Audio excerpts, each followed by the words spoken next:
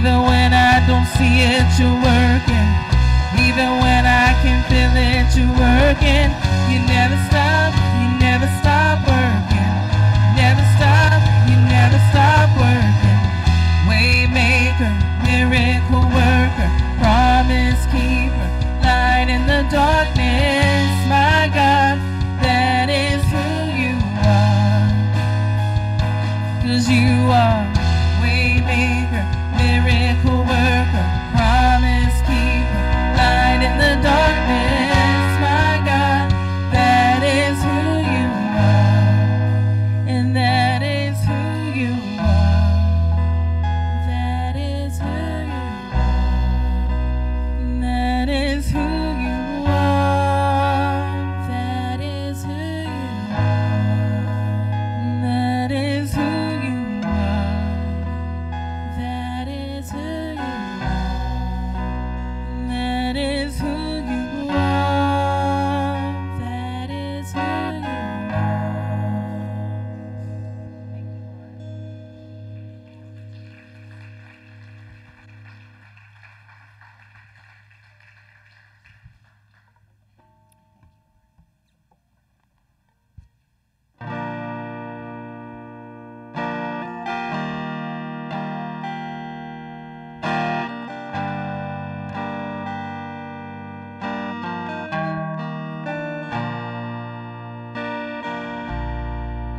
in the crushing, in the pressing, you are making new wine. In the soul line, now surrender, you are breaking new ground. In the crushing,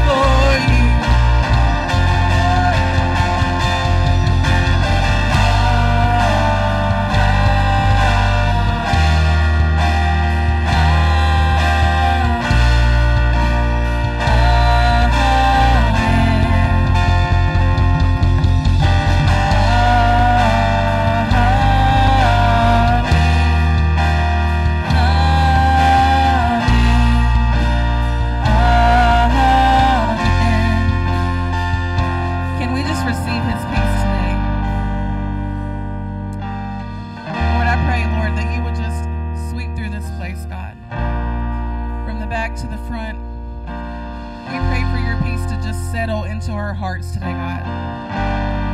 Lord, renew us. We see what's going on, God, but we are your ambassadors, God.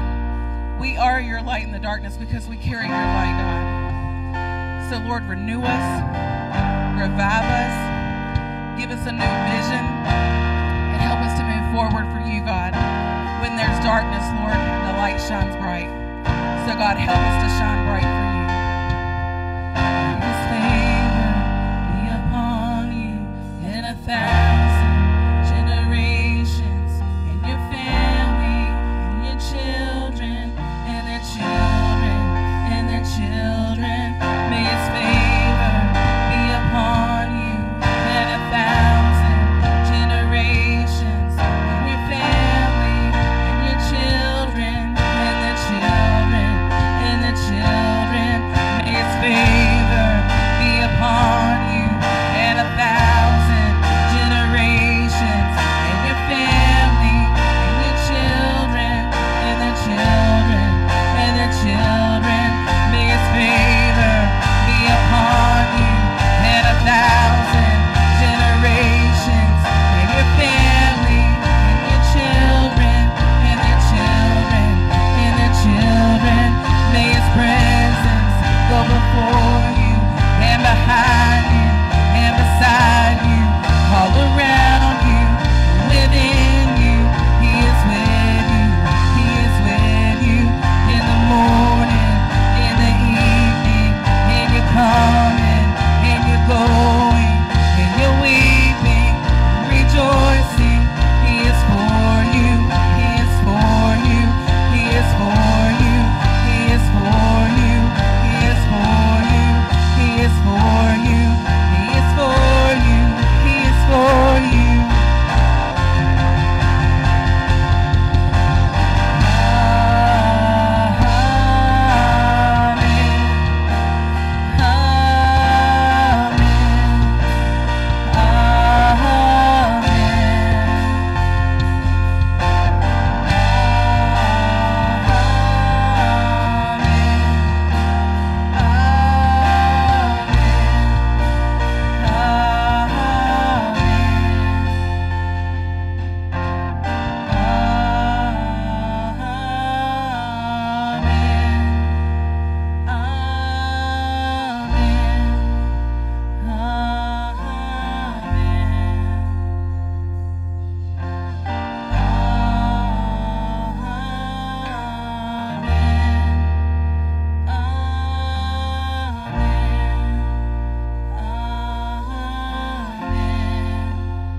Can we just seal that one more time with amen? That means so be it.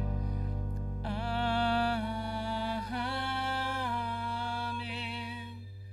Amen. Amen.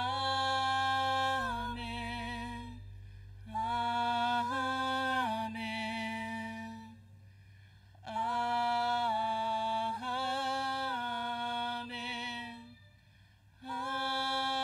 Amen.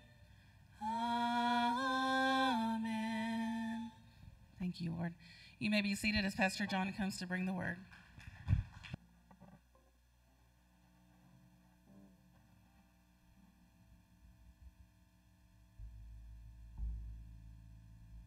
Praise the Lord.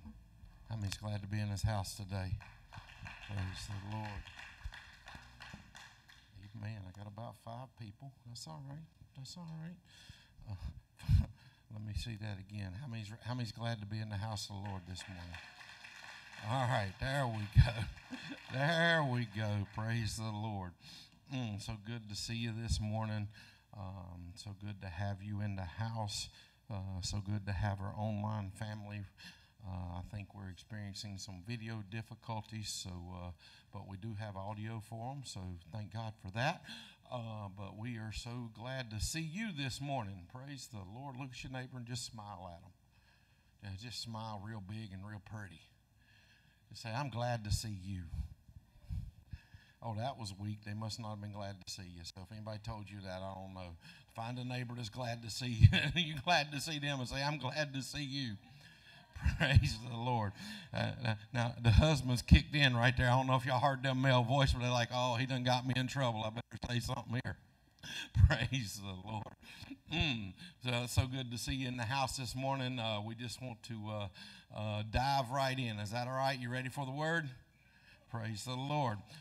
Amen. If you have your Bibles, if you have your Bibles, go ahead and be turning, flipping, scrolling, or just waiting. We're going to be in Exodus chapter 15 this morning. Exodus chapter 15. Praise the Lord. I told you we're going to have some different titles than what we had for a few of our in our last series, so I'm just excited about this morning. But we're going to read Exodus chapter 15. I'm going to start reading in verse number 20. The Bible says, "Then Miriam the prophet, Aaron's sister, took a timbrel in her hand, and all the women followed her with timbrels and dancing. Miriam sang to them, 'Sing to the Lord, for he is highly exalted. Both horse and driver he has hurled into the sea.'" Praise the Lord. Amen. Awesome miracle. Awesome. For those who don't know, she was singing and celebrating the fact that they came through the Red Sea. And the Lord brought them through. And the Lord covered up Pharaoh's army in the Red Sea. And they shout and they praising right there. Praise the Lord. Now, watch this. Then Moses led Israel from the Red Sea, and they went into the desert of Shur. For 3 days they traveled in this desert without finding water.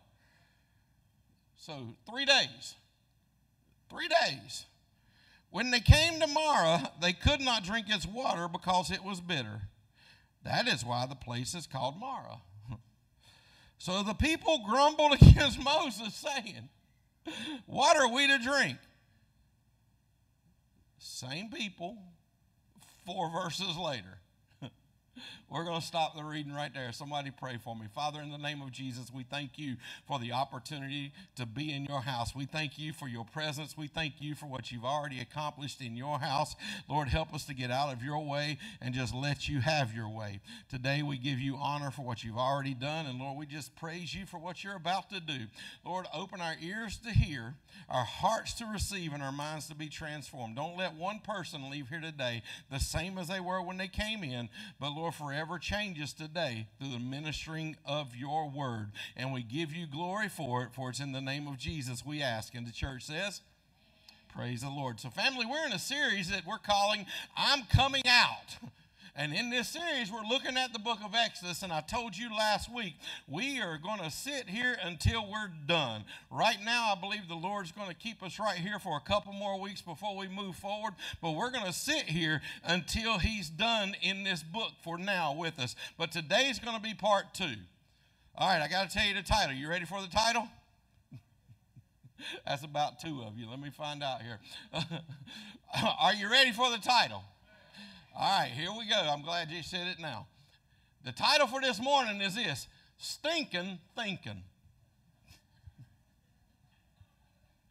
Stinkin, Thinkin. Now, as we jump in this morning, I got to start with a statement that I think is going to help us as we navigate through the book of Exodus, and here it is. You don't change your life by changing your life, but you change your life by changing your mind.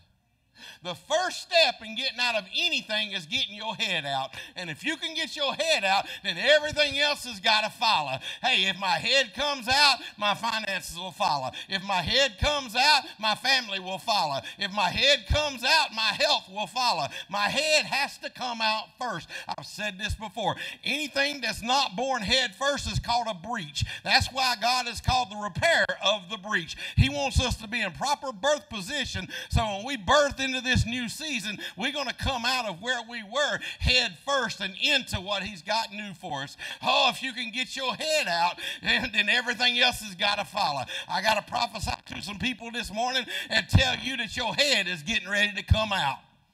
Oh, I don't know if you received that. And I do get a little nervous whenever I start saying stuff like that, because I know there's going to be somebody, whether it be in this house, online, or a hater or a doubter, that's going to say, he just says that stuff so he can get a shout. He just does that stuff so he can get an emotional response and get people stirred up. But that ain't the reason why I'm saying it. The reason why I'm telling you your head getting ready to come out is because I have read my Bible. And as I read my Bible, hey, I read where God told Isaiah to tell his people that his word will not return void, but it will accomplish everything he sent it to accomplish, and it prospers the thing wherein he sent it. So when God's speaking a word, God ain't just telling you what he wants you to know. God is announcing to you what he's getting ready to do. God don't talk to you about exits just to be talking about exits. I believe God shows his grace in his timing. So when he's talking to you about exits, then I believe it's your season to make an exit.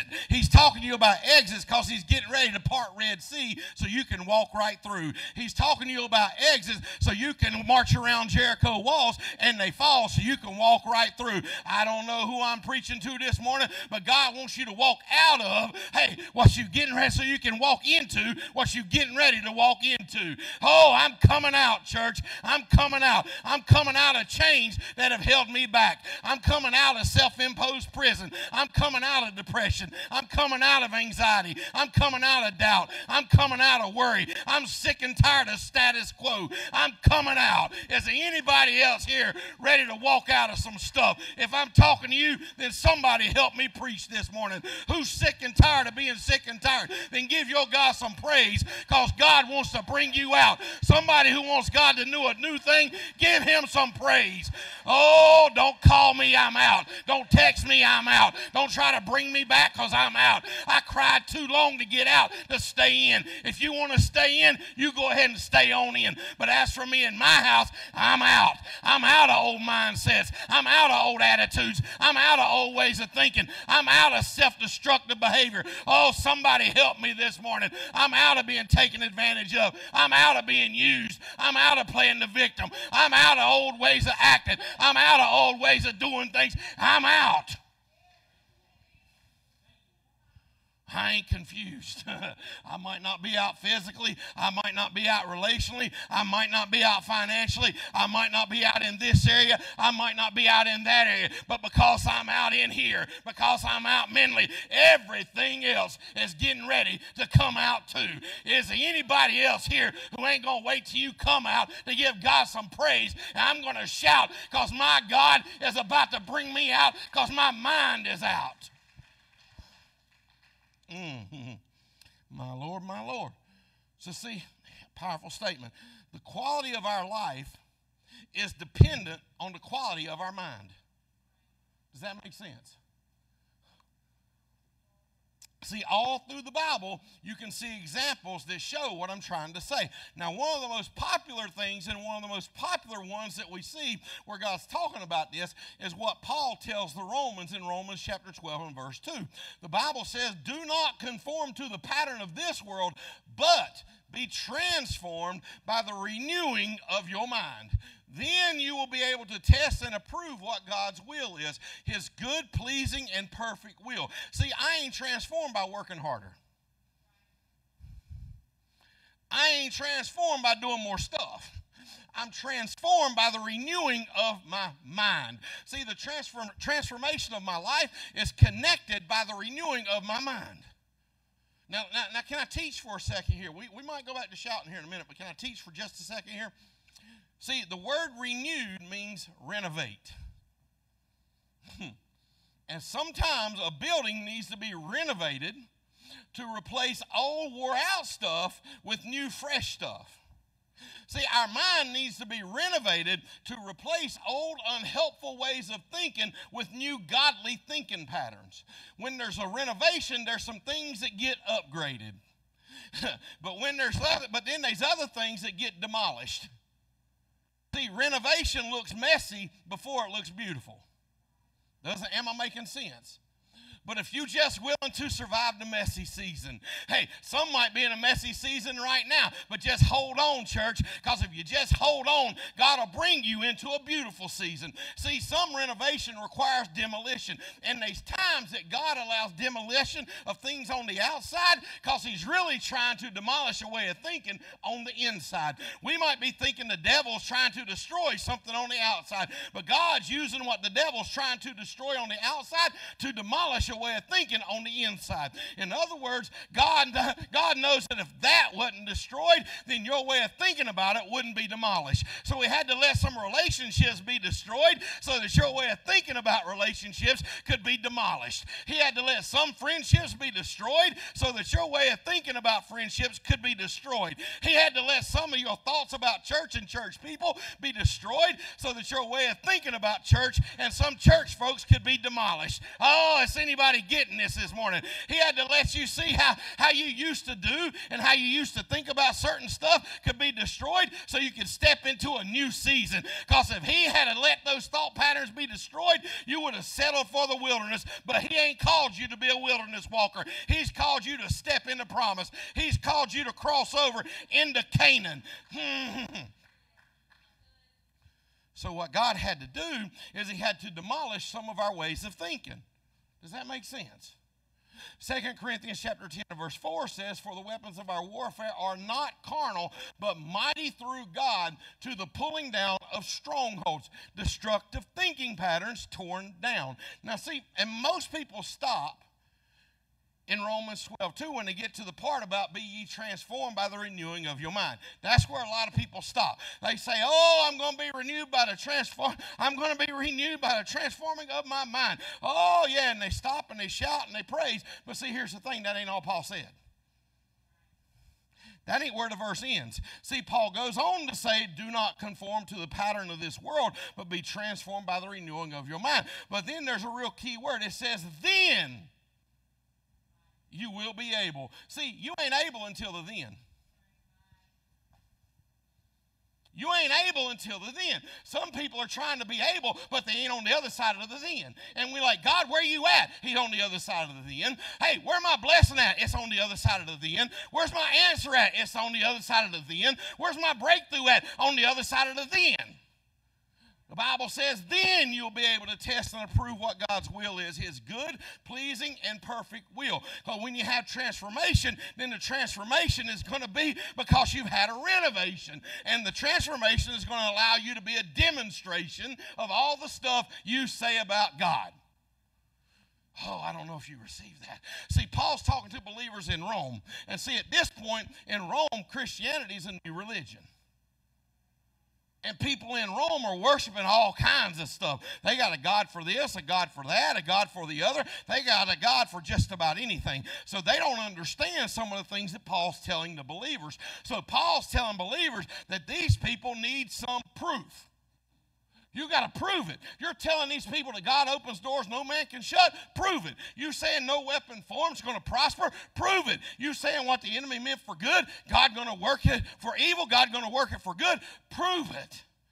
See, I just believe that we got some people here at New Day who God getting ready to make a demonstration. See, some people here at New Day have already been in one season or another, and maybe even in this season, you've been a demonstration. You're about to be proof he is who he says he is. I don't know about you, but I'm tired of talking about who God is. I want to demonstrate who God is. Oh, I feel something in the house this morning. I've made up my mind. I'm going to have church. I don't care if anybody wants to have it with me. I'm going to demonstrate who God is. God is a healer. I'm getting ready to prove it. God answers prayer. You getting ready to prove it. God makes ways where there seems to be no way. You about to be proof. God opens doors no man can shut. You about to prove it. Is anybody going to help me? God breaks chains. Your family member about to prove it. You getting ready to be the proof of who God is.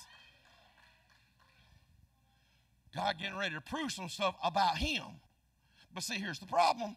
In a lot of spaces and places, the problem is that people are trying to prove to other people things about them. God wants to do some things that ain't meant to prove anything to people about you. He wants to use you to prove some stuff to people about him. Oh, is anybody else feeling? I'm proof. I'm proof. I'm proof. If you want to know God's a healer, I'm proof. If you want to know God can bring you out, I'm proof. Has anybody else got that testimony, or is it just me? If you want to know He still delivers, I'm proof. If you want to know He redeems time, I'm proof. Somebody in here help me preach this morning. If you want to know how good God is, guess what? I'm proof. If you want to know if you can recover, I'm proof. If you want to know if He can restore, I'm proof. If you want to know He can forgive, I am proof. If you want to know how good God is, just take a look. If you can't look in the mirror, just look right up here. I am proof of the goodness of God. Somebody give Him some praise.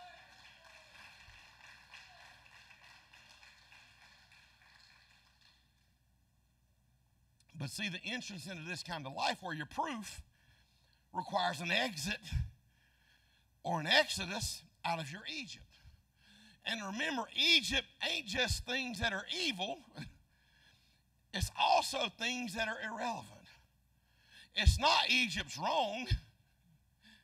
It's just wrong for me now. See, I ain't saying it's wrong. If you like that, then God bless you. Have at it. I don't mind you liking it. You go right on ahead. Go on with your bad self. Enjoy it. You enjoy that. But for me, that's Egypt. Watch this. It's something that satisfied a version of me that no longer exists. Because my growth impacts my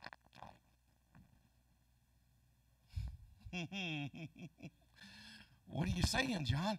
I'm saying that there was some stuff I used to have an appetite for when I was an inferior version of me. But now that I've leveled up, so has my appetite.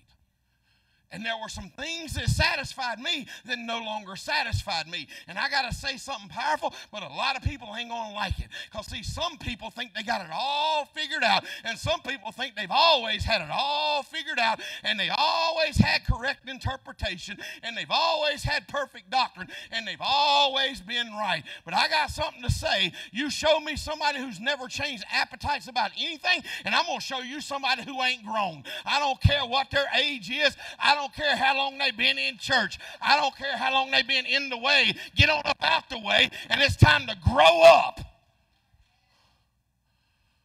See, you can suck on a bottle and a pacifier all you want. And when you're little, that's cute. When you're little, that's adorable. But when you're 7 years old and still doing it,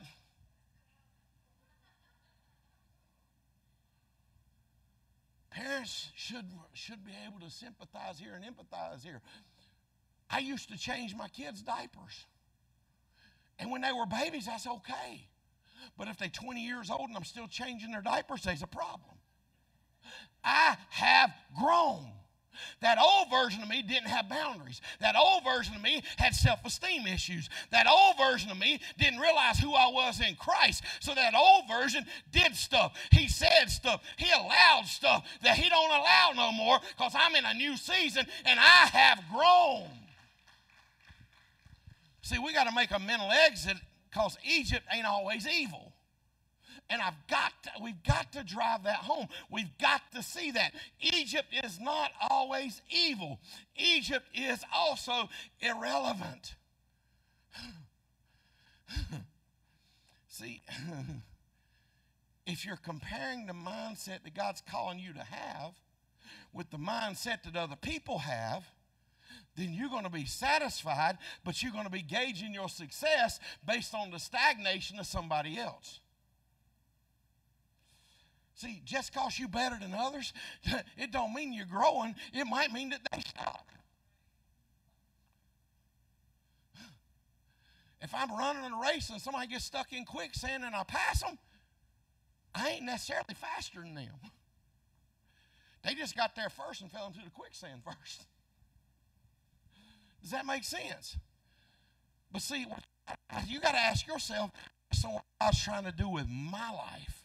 And you got to ask, what mindset is required for his mission for my life? Not, is it better than somebody else's? Not, is this part of my life better than theirs? Not, am I further along than they are? I got to ask, hey, what mindset is required for the mission you have for me, Lord? See, sometimes leaving a certain mindset means that you got to leave other people who had that mindset. Because the only thing some of us have in common with some people is talking about and dwelling on a version of us that we don't want to revisit. I just don't want people in my life who share a common past. I want people in my life who have a common future. I love you, but I can't stay here. I love you, but I can't settle for the wilderness when God's got Canaan for me. I don't want to leave you out, but I will leave you behind. And Israel is an example of this. They made a physical exit out of Egypt. They had a location change, but their mentality didn't. In other words, they out of Egypt, but Egypt ain't out of them. So their season of suffering and stagnation, is a season that also shaped their mind in a way that even when they physically came out of Egypt, they survived, but their mind didn't. See, I've taught this before, but Jesus puts it this way in John 10:10. The thief comes only to steal and kill and destroy. And most of the time when we hear that voice, most people focus on the kill and destroy. But Jesus emphasizing calling Satan a thief. He doesn't say the killer comes only to steal and kill and destroy. He don't say the destroyer comes to steal, to kill, and destroy. He says the thief. First thing Jesus calls him is a thief, because what he does most is he steals. And the thing about a good thief is he steals, and you don't even know that you've been stolen from. A good thief will steal something from your past, and you don't even know it's gone until you reach for it in your presence. And some of us can also understand this, but a good thief can steal from you, and not only do you know that you've been not know that you've been stolen from, but sometimes they steal and you don't know where it got stolen.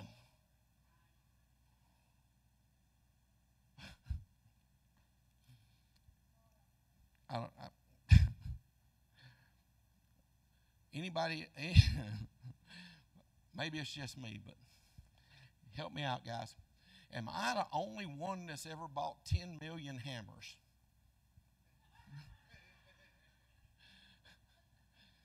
Because somebody borrowed it.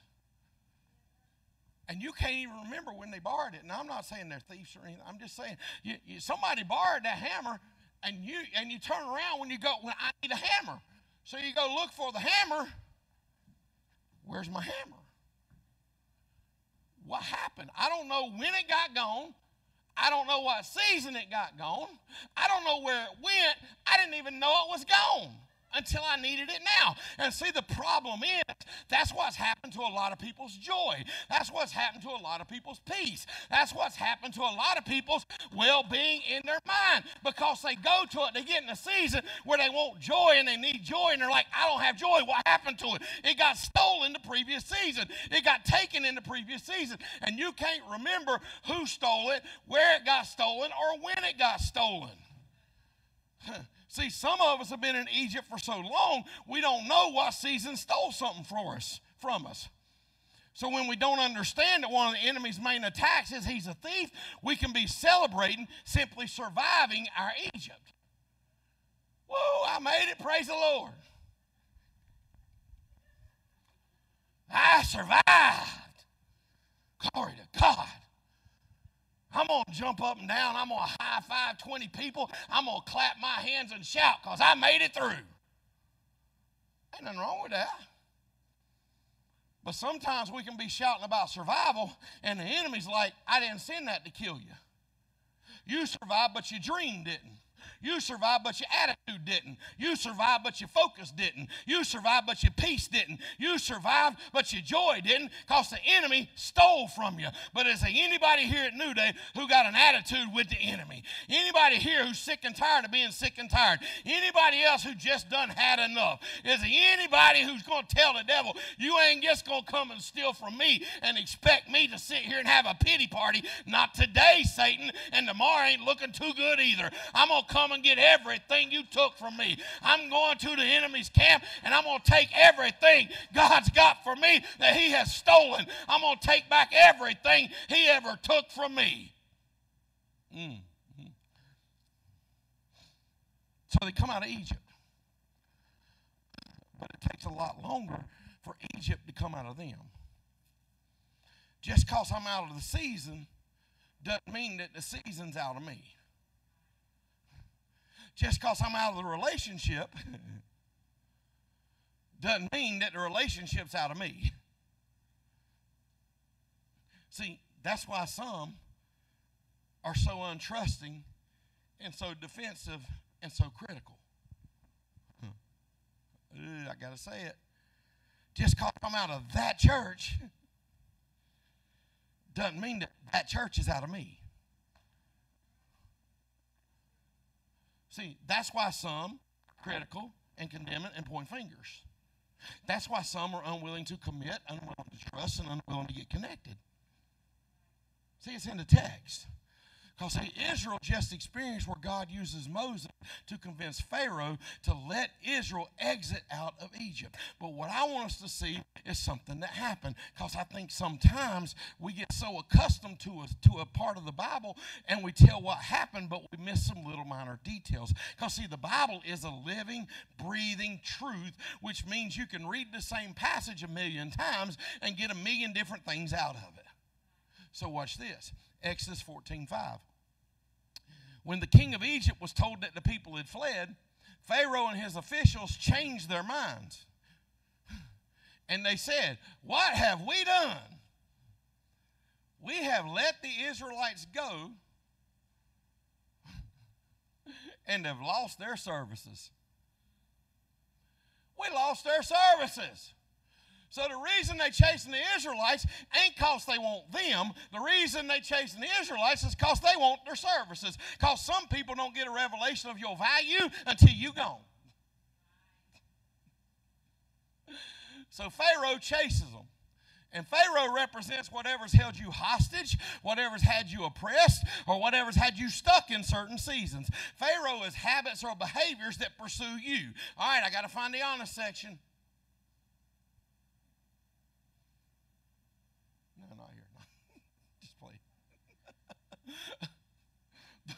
Because some of us can testify that there's times when Pharaoh's chasing me.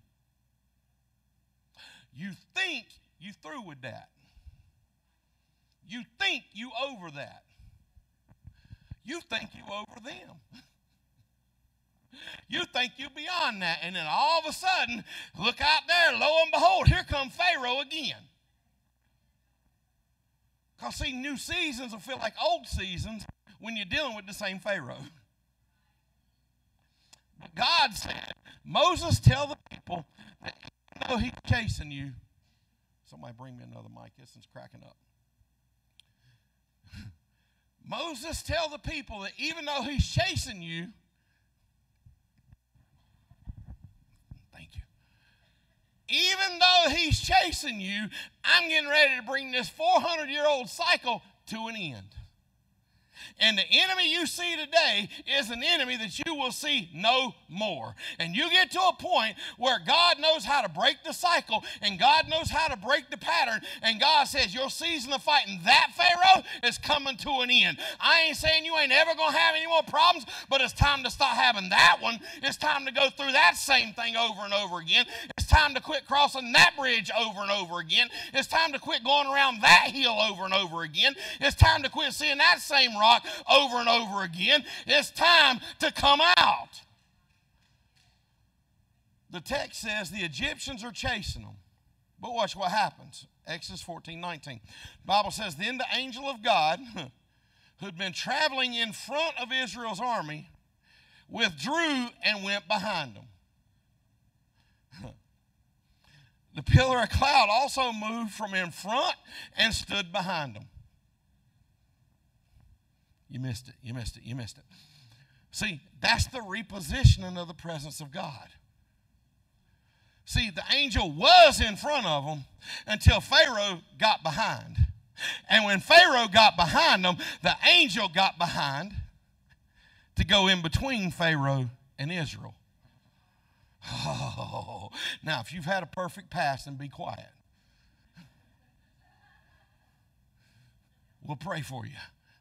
But if you had a perfect past, if there's some things in your past that God had to keep from showing back up in your future, then you ought to give God some praise for getting in between you and your Pharaoh. You ought to give him a shout because he got in between it and wouldn't let the old Pharaoh catch up. He put something in between you so the old Pharaoh couldn't get to you. So the Bible says they get to the Red Sea. And Moses is like, Lord, what are we going to do? And God's like, got you, man. Don't you worry about a thing. I got you. So then in Exodus 14:21, the Bible says, then Moses stretched out his hand over the sea. And all that night, the Lord drove the sea back with a strong east wind and turned it into dry land. The waters were divided. Now what we need to see there is this, or I needed to see it anyway. All that night. See, I can't speak for nobody else. I was raised in church. I was at Sunday school every Sunday. Well, I tell people sometimes we had a drug problem. I got drugged to church every time the doors was open.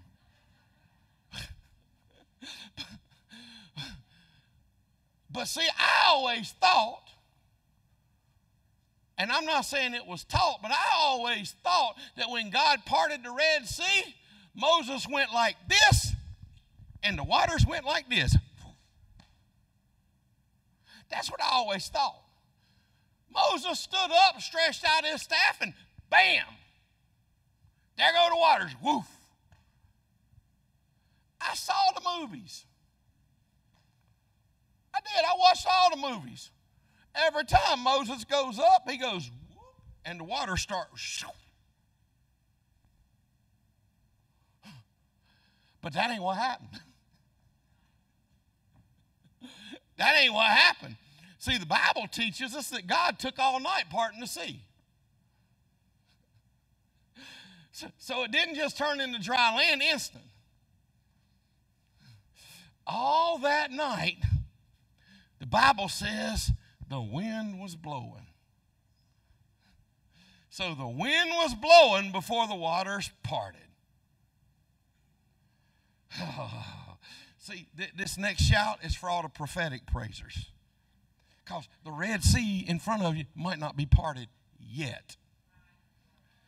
But can you praise him because the wind's blowing? Oh, Lord, it ain't happened yet, but the wind is blowing. That door ain't open yet, but the wind is blowing. That answer ain't came yet, but the wind is blowing. Oh, I feel like the wind is blowing in my direction. I can't speak for you, but I believe I'm about to step through the Red Sea on dry ground. So the Bible says Israel walked through on dry ground, and Pharaoh and his army tried to walk through on dry ground.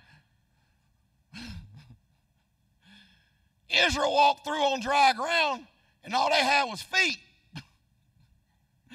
Pharaoh has horses and chariots. Israel makes it through. Pharaoh should have been able to make it through, because he got horses and chariots. Israel ain't got what Pharaoh's got. But they can go where Pharaoh can't go, because that's the way favor works. You ain't got to have a chariot because you got favor.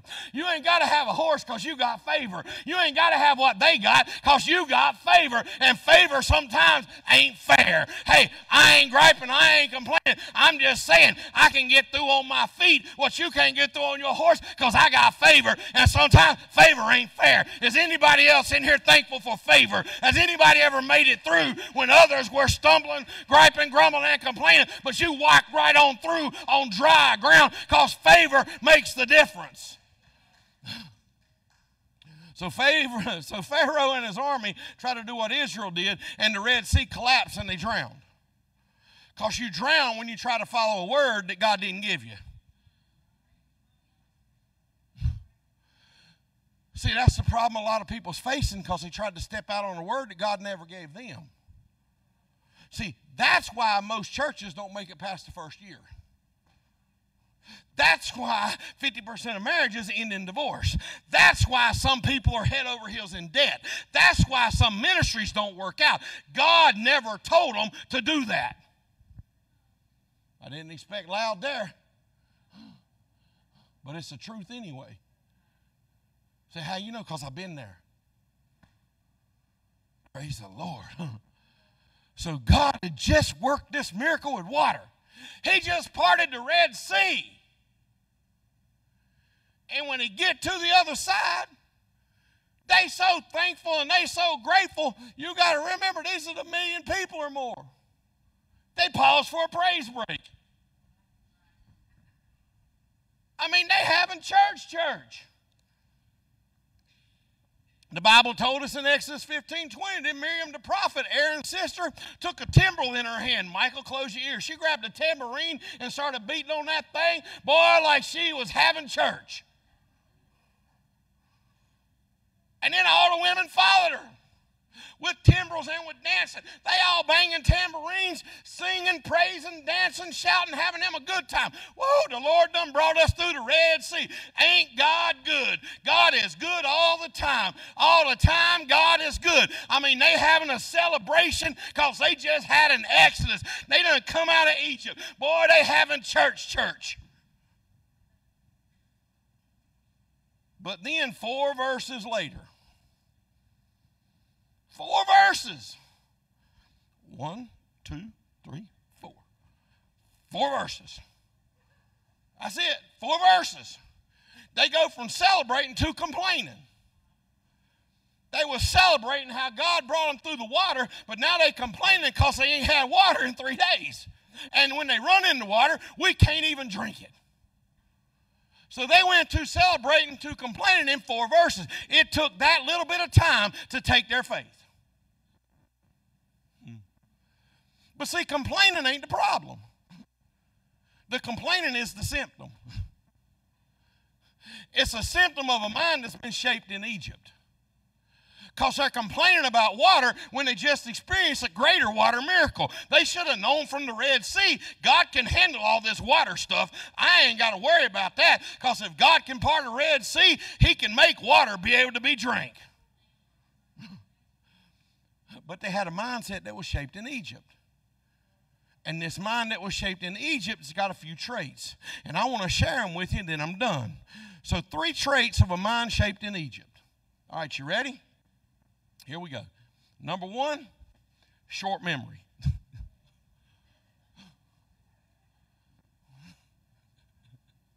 Short memory. Some people's dealing with this in friends and family. They got a short memory. See, Israel's celebrating in verse 20 and complaining in verse 24 because it only took them 4 verses to forget. Now, if we're being honest right here, a lot of us can see why Moses had an anger issue. You're going to sit there and you're going to gripe, grumble, and complain when you still got scars on your back from those Egyptian whips. You're going to talk about how hard the wilderness is when you was a slave in Egypt.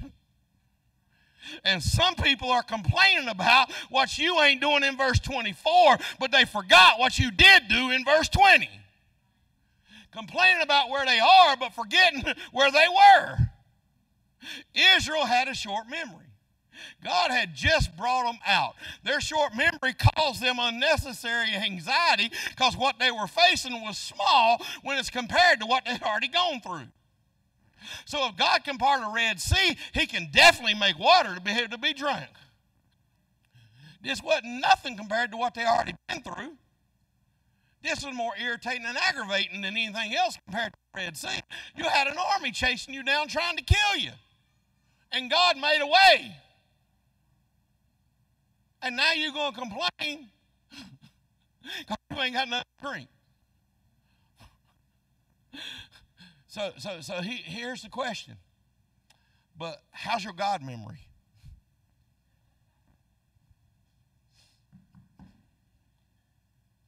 How's your God memory? What are you saying? Have you forgotten that what you're facing now ain't nothing compared to what he done brought you through? What you're facing now ain't even close to where he's brought you from. He's been preparing you for what you're facing right now. Lord, deliver me from short memory. All right, here we go. Traits of a mind shaped in Egypt. Number 2, suffering mentality. They were so used to suffering in their past, they thought it was normal in their present. Oh, Lord, I got to say something powerful here. Pharaoh made them a victim in Egypt, but they made themselves one in the wilderness.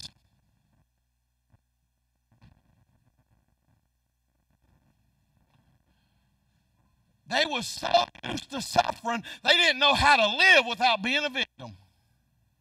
So even when they wasn't really a victim, they made themselves a victim because they expected to suffer. Can you enjoy the fruit of God's goodness in your present if you're expecting something to go bad in your future? See, some people's in amazing seasons, but they can't even enjoy it because they're waiting on something to go wrong. They're expecting the bottom to fall out. Well, everything's all right now, but I just know something about to happen. What kind of attitude is that? It's like I want to live on a roller coaster. Everything's going good, and then whoo! I told you it was going to go bad.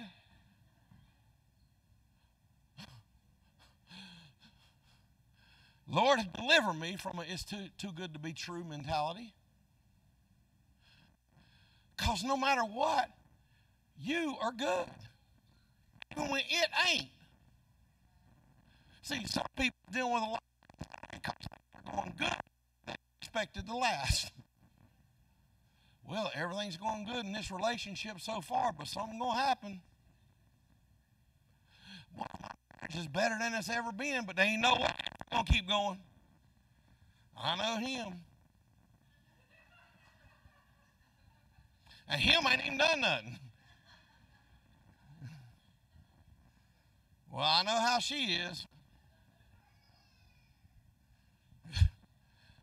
Ain't no way this can go on. Why not?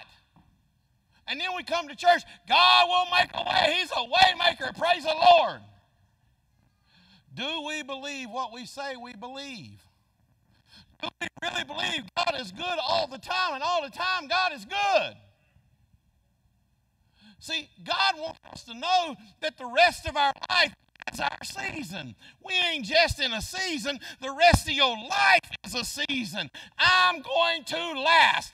This is going to last. That is going to last.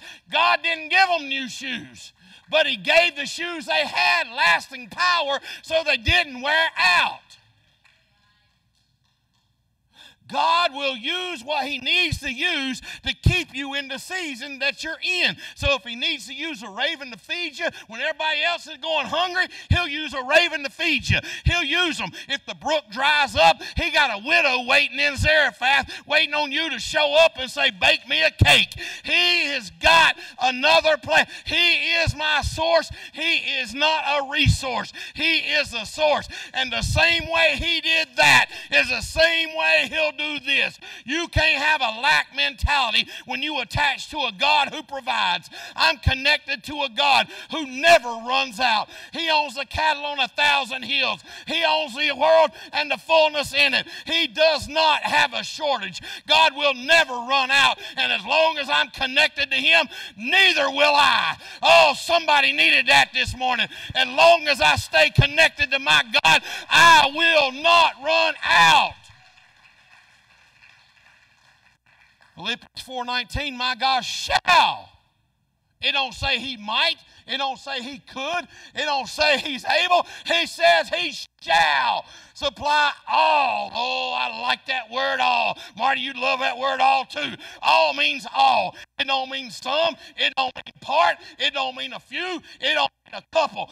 My God shall supply all your need according to His riches. It ain't according to my riches. It ain't according to your riches. It's according to His riches, and He owns it all. But He's going to supply them all by Christ Jesus. And my God is infinite. My God is endless. So if I'm connected to an infinite, endless, limitless God, then I will not run out. All right, number one, short memory. Number two, suffering mentality. Finally, number three, suspicious of Moses. See, the pain of Egypt made them so paranoid. Now they wary of the one who's been assigned to help them. See, this is one of the things that makes church hurt so dangerous. People go through some things in certain places and spaces so they don't allow themselves to open up and connect somewhere else. They're so used to being used, they're so used to being mistreated that they don't know how to manage somebody who don't want nothing from them. Pharaoh had so used and abused them that now they were suspicious of the one God sent to help them that don't really need them. So my question is this: are you punishing your Moses because of your Pharaoh? Are you punishing the people and the places that God's placed in your life because of Pharaohs you've encountered in your past? And Moses is like, I didn't do that. That was Pharaoh. I'm here because I love you and not because I'm using you. I'm here because God sent me here, not because I sent myself. And I know we use a lot of different reasons, we use a lot of different excuses, but here's the question. Who or where are you not letting in that's God sent? Who or where are you creating distance? Stay back.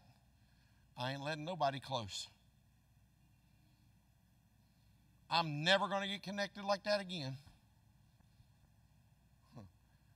Who are we doing that with as God sent? What relationships should you be treating differently that you're not because of what happened with Pharaoh? And today, God wants to release you from it before you step into the next season of your life.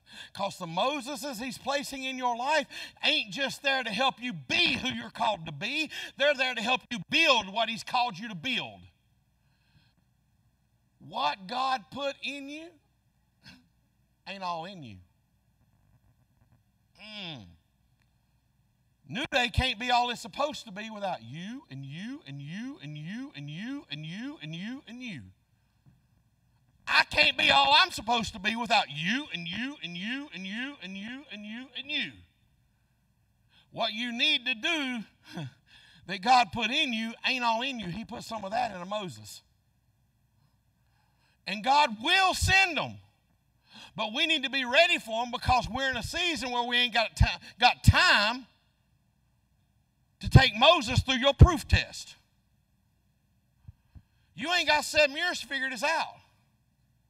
You're going to have to figure it out spiritually. You're going to have to figure it out quick. God's going to have to talk to you about them and there. And all God is all that we need. That's powerful. If He shows Himself in Exodus as the God who delivers and sets us free from what we can't set ourselves free from, then that's a God we need to experience.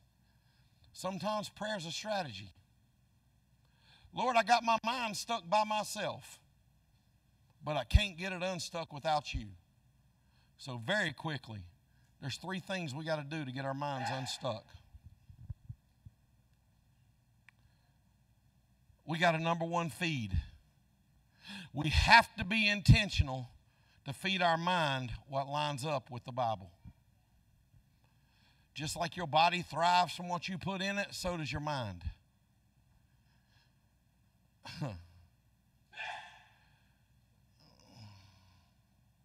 And some people are trying to live on fast food spiritual diets, and it's creating some spiritual health issues. See, Jesus used a parable to show us this when he said that when the people were asleep, the enemy came in and sowed tares among the weeds. When we're not aware, seeds are being planted in our mind, and the tares are choking out what God wants to grow because of what it's being fed. We also have to, number 2, filter. We have to filter out what's not healthy, not helpful, and not holy. It means we got to be more resistant and have more boundaries when it comes to what's going into your mind, no matter who or where it's coming from. It doesn't always mean to remove relationships, but it does mean sometimes we need to limit certain conversations. Ooh, I got to say something that's going to hit home for a lot of people in this room, including me. See, some people think that they always have to be the shoulder that others lean on because they think that they're the only one God can use to help them. Sometimes you're in a season where your faith is weak. So you can't handle people you love who's in seasons of doubt and fear because they start talking about how bad things are for them, and they mean well, but you're just in a season where you just can't handle that because it's going to drag you into the same place they're in. You're in a season where you can't hear that and you can't carry that. Come on, musicians. Your faith is too fragile now, and you don't need help to be discouraged. All right, number 1, feed. Number 2, filter. Finally, number 3, fight. You got to push past indifference and arrest apathy. Because getting and keeping a kingdom mindset requires being intentional. Watch this. This is powerful. Mentally, you catch sickness, not health. You don't catch health. Health requires being intentional, and health comes from fighting. And when you don't feel like fighting, even when I'm losing, I'm going to fight. Even when it hurts, I'm going to fight. Even when I don't see anything happening, I'm going to fight. Even when I'm getting attacked from every side, I'm going to fight. Fight. You can't stay here mentally. Fight. You can't stay here emotionally. Fight. You can't stay here spiritually. And today, I'm going to pray that God gives you the grace to fight. Can we stand? I need everybody praying because now it's time to fight. There's people in this room who's fighting. And they're fighting for their very lives. They're fighting for their family. They're fighting for their kids. They're fighting for their grandkids. They're fighting for their marriage. They're fighting for their self. And if we're honest, we're all fighting something. And I need to tell you today, don't give up. Don't you dare quit. The enemy thinks you are just trying to tell you and make you think that you ain't going to win. But I want you to know that not only are you going to win, your testimony is going to help bring somebody else out of the very thing that you're facing right now. Don't quit. Don't you dare give up. Don't you dare quit. So I want to pray for you, but I can't pray for you. So I'm going to pray a short prayer, and I'm going to invite you to come to the altar. We'll make sure there's people up here to help you fight. They'll stand with you, but I need you to fight. because we can't fight for you. But I need to know who I'm praying for. So if I'm talking to you this morning, slip your hand up and say, pray for me. Pray for me. Hands going up all over the building. I'm fighting for my finances. Pray for me. I'm fighting for my family. Pray for me. I'm fighting for my marriage. Pray for me. I'm fighting for my mind. Pray for me.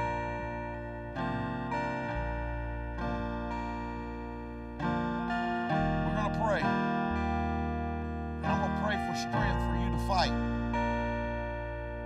Father, I thank you.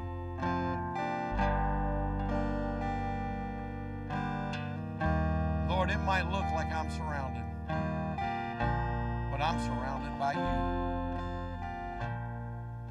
I thank you for the faith and the strength and grace to fight the good fight. Lord, I pray over every person in this room. Lord, give them strength for the battle. Give them strength to stand in the day of battle. Strengthen everybody in this room for their individual battle, because we've all got them. Draw us to your altar. Lord, help us to surrender to your call and your plan. Today we fight. Today we stand. In Jesus' name. This altar's open. I invite you to bring it to the Lord. Hands went up all over the building. The only way that it happens, we sang a song at the beginning. Our children and our children's children, the only way that happens is you fight. Lord, I need you to move. Fight.